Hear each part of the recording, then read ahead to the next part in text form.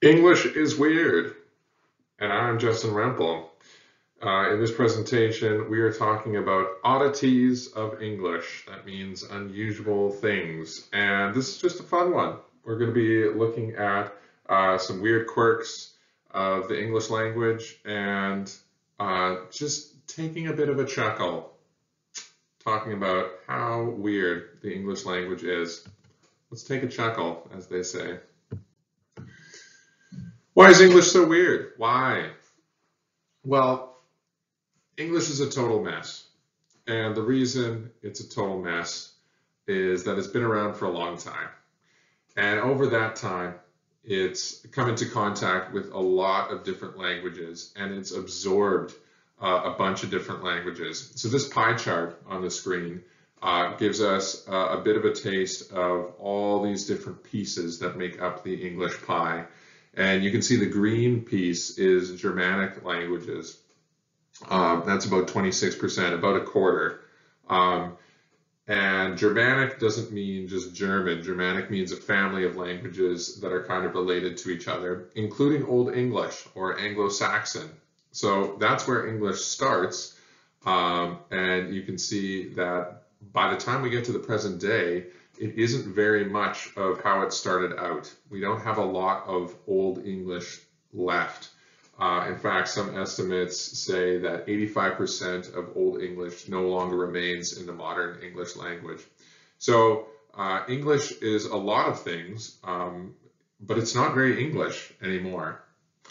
One of the main things English is French. It's 29% French, so over a quarter French. And the reason we've got so much French in the English language is because in 1066, William the Conqueror wins the Battle of Hastings and introduces French onto the Isle of Britain. And French becomes the language of the court, the royal language that is spoken, and it works its way into the vocabulary. It works its way into the language structure and syntax.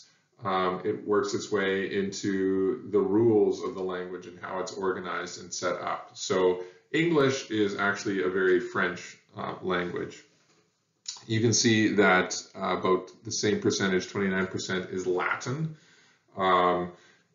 During periods like the Renaissance, where English scholars are very interested in classical Western languages of antiquity, there's lots of study of these ancient languages like Latin and Greek.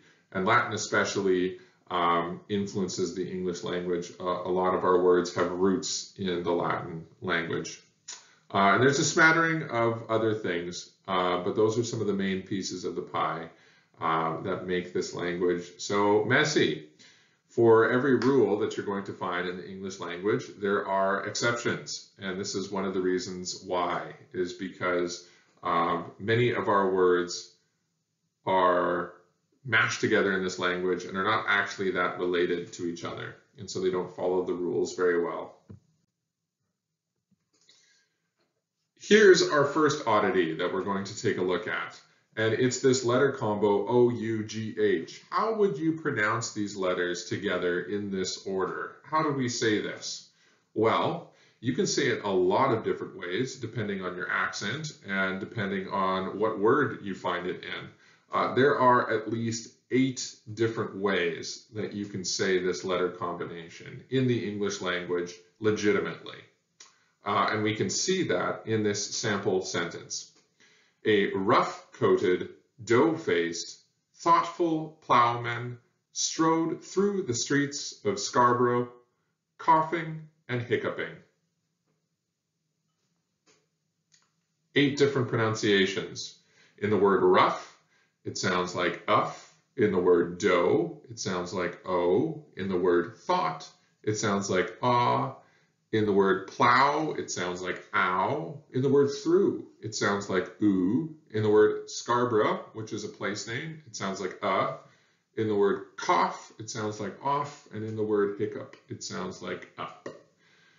So why do the same letter combinations make different sounds? Often it is due to different languages of origin or vowel shifts over time. Rhythms. What is odd about this word rhythms? Well, rhythms is the longest English word that you can find without the 5 traditional vowels, A, E, I, O, or U. Now, it does have the letter Y in there. Y is sometimes considered a vowel. But without those 5 traditional vowels, this is the longest word you can get, is rhythms. It's a very unusual word. Just a sidebar, what do I mean when I say a vowel? Linguistically speaking, a vowel is referring to a sound that is formed from an open vocal tract. So that means air is able to pass through freely. There's no stoppage. It involves breath and vibration of the vocal cords. So you're actually breathing out. You're making noise by vibrating your vocal cords. Okay, no stoppages. And it kind of forms the core of a syllable. So any syllable that you say of a word in the English language is going to have a vowel in it, or a vowel sound at least. All other letters are considered consonants because they have stoppages of some kind, right? T, d, b, k, m, n. They're all stopping or blocking the vocal tract in some way to create their noise. And Y is this hybrid letter that sometimes goes back and forth. Sometimes we call it a vowel, sometimes a consonant, depending on how it's functioning. Is it functioning in a word like this, where it's really making an I sound, rhythms, or is it making that Y sound that's a lot more consonant-like? Set. This is a very common short 3-letter word. What is so odd about this word set? Well, let me ask you this. What does this word mean? It can mean a lot of different things. It is odd because of how common it is and because of how many different ways it can be used. This common English word, S-E-T, set, holds the record for most dictionary definitions. So if you think about these pictures, right, we can use it to refer to a set of books, right, is kind of a series that belongs together, a group. We can use it as an action, like to set the table. There's a lot of different definitions. In fact, if you look at the Oxford English Dictionary, which is kind of the authoritative, most official dictionary in the English language, you can find 192 definitions for the word set. Do a bit of a deep dive on your own, check it out. This word can mean a lot of different things, and we use it a lot of different ways without even really thinking about it. 192, record for most different definitions. How would you pronounce this made-up word? This is a little language experiment that was invented by the Irish playwright George Bernard Shaw, and he was having a little bit of fun with words and letters and sounds. So he spelled this out, this 5-letter sequence, GHOTI, and he says, how do you pronounce this? Well, you look at it visually, based on the rules of how these letters commonly function and how they commonly sound. You would probably say this something like goatee, as in the beard style, goatee. However, Shaw, who's having some fun and kidding around, this is totally made up, right? He says, no, this is actually pronounced fish. According to legitimate English letter pronunciations from other words, you can make the case that this word could be pronounced fish.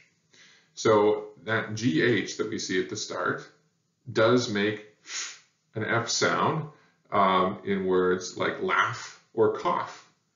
So he says that's how I want it pronounced in this case. The O, which forms the central vowel, can make an I sound, as in women. And the TI can make a sh sound, which is usually spelled as an SH in English, in words like nation. Okay. So GHOTI, fish. Shaw is just pointing out how messy and complicated the English language is and how letters can make some really unusual sounds depending on the word that you find them in. And again, that has to do with how words have changed over time. It has to do with language of origin. It has to do with all sorts of things. Contronyms. Contronyms are fun. They're words that can mean the exact opposite of themselves. So it's the same word or the same phrase, and you can use it to create opposite meanings. And there's a few different names for words like this. They're also called contronyms, Janus words after Janus, the two-faced Roman god, antagonyms or autoantonyms. Here's some examples. The word fast. We can use the word fast to mean move very quickly. He ran fast, and that's how it's usually used. But we can also use the word fast to mean stuck in place, which is the opposite of moving quickly. The ropes held him fast in place. The word bound can mean headed towards something. We were homeward bound, means we're going home. But you can also use the word bound to mean stuck in one place. We were bound by ropes. The word buckle can mean to hold something together, buckle your seatbelts, but it can also mean to fall apart. They will buckle under pressure.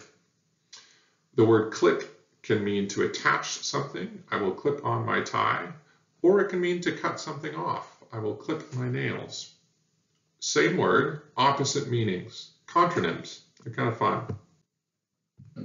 Antiautonyms are kind of similar to contronyms. They're two different words and phrases, and they sound and look like they should be opposite things, but they have the same meanings or very similar meanings. Often one comes about through colloquial usage, which is grammatically incorrect, but it's used so commonly. Colloquial just means everyday slang, common usage. It's used so commonly that it gets accepted as a dictionary definition, which is how words change in meaning over time. So here's an example, boned and deboned. You look at those words and it looks very obvious that they should mean opposite things, but you can use them in basically the same way. I boned the fish or I deboned the fish. Either way, you're talking about removing the bones. The house burned up or the house burned down. You think about up and down, those are opposites. This should mean opposite things, but either way, you're really just saying that the house was destroyed by fire. I could care less. I could not care less. This is one of my pet peeves. People use this phrase, I could care less, and what they mean is they could not care any more than they do right now, or any less, rather. So even though it means something different, because it's been used incorrectly over time, it comes to mean something else. The newspaper covered the scandal. The newspaper uncovered the scandal. Both of these are just ways of saying that the newspaper reported on the scandal, but it sounds like they should be opposites, covered and uncovered. This diamond ring is pricey. This diamond ring is priceless. Okay. Those sound like they should be opposites, but really they have a very similar meaning. You're just saying that the ring is expensive. These are rhetorical questions. They often function as antiautonyms. Should we ask for more money or shouldn't we ask for more money? Are both rhetorical questions suggesting that, of course, it's obvious we should ask for a raise, we should ask for some more money, but we're using the words should and shouldn't to mean exactly the same thing. This diamond ring is invaluable. This diamond ring is valuable. Valuable and invaluable, both used to mean of great value. And of course, one of my pet peeves, irregardless, used to mean regardless. Unique endings. Here's some words that end in unique ways. For example, the word dreamt is the past tense of the word dream. And it's the only word that you find in the English language that ends with this letter combo, MT. I defy you to find another one, dreamt. There are only two words in the English language that begin and end with the letter combo UND, underground and underfund. Just a weird piece of trivia. They have UND at the start and end, only two words like that. And there are only two words in the English language that end with GRY, angry and hungry. Of course, they can be combined to make the slang word hangry, which means you're angry and hungry at the same time. And lastly, we're going to look at a few very unusual words in the English language for very random reasons. Starting with the word almost. This is a very common word. It doesn't look odd in any way, but it is the longest commonly used word that we find in the English language, in which all the letters are in alphabetical order. Try to find a longer one. You might be able to find some obscure technical term, but this is the longest commonly used word in the English language that works this way. Letters in alphabetical order. Bookkeeper. Bookkeeper is the only word in the English language so far, we're always adding on more, that has 3 consecutive double letters. Double O, double K, double E. A queue is a word that refers to a line of people. It is the only English word that is pronounced the same way when you remove the last 4 letters. If you take off all those vowels at the end, the U, E, U, E, what do you end up with? The letter Q. Queuing, which is the act of waiting in line, is the only English word with 5 consecutive vowels. U, E, I. 1, 2, 3, 4, 5. Therein. This is not a very commonly used word anymore. It's a little archaic. It's a 7-letter word, and it means in which, in there. For example, therein was written a message for me. Therein is an unusual word because it contains no less than 13 words spelled using consecutive letters, not rearranged or scrambled. So if you look at the word therein, you can find 13 words spelled in order. You can find the letter the, or the word the, T-H-E. You can find the word he, the word her, here, I, there, air, rain, re, in, therein, and herein, all without doing any scrambling or rearranging. The letters are there in the order to make those words.